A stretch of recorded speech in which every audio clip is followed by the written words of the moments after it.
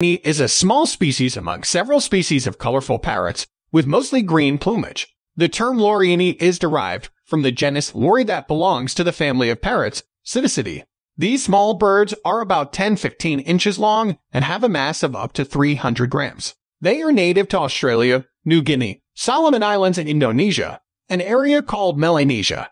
Loriini are found in various habitats, including rainforests, mangrove swamps, and grassy areas near rivers and coastal shores. These small birds are highly adaptable and can thrive in many different environments. They have strong beaks that allow them to eat a wide variety of foods, from nuts and seeds to fruits, berries, and flowers. They are also known for their amazingly loud calls, which can be heard from miles away. Keep reading to learn more about Loriini, including common behavior and care requirements. History of the Loriini. In 1731, the English naturalist Eleazar Albin described the lory, or true parrot, in his book The Natural History of Birds. He described it as being similar to the Alexandrian parakeet, but a bit smaller, with a yellowish color on its rear. The bird was called Lori and was bred in London from captured birds hatched by hand. In 1840,